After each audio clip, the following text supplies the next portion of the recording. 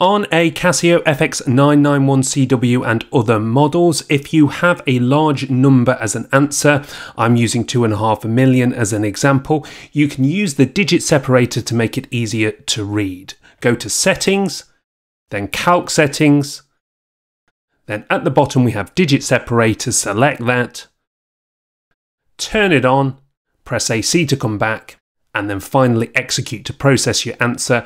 You can see that every 3 digits the number is separated by a space, making it easier to read.